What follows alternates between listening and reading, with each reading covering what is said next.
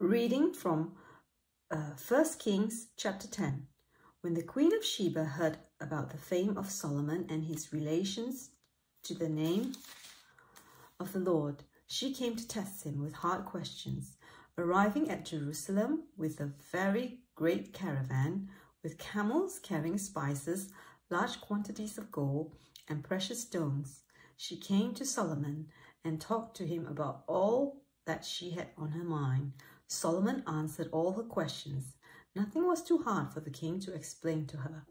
When the Queen of Sheba saw all the wisdom of Solomon and the palace he had built, the food on his table, the seating of his officials, the attending servants in their robes, his cupbearers, and the burnt offerings he made at the temple of the Lord, she was overwhelmed.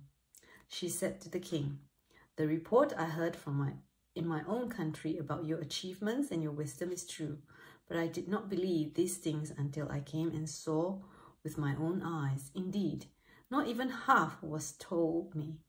In wisdom and wealth you have far exceeded the report I heard.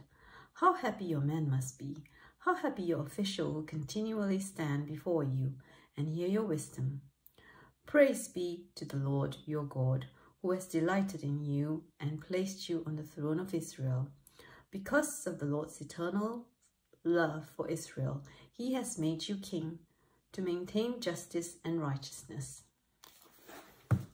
And now we shall sing, Who, O Lord, can save themselves?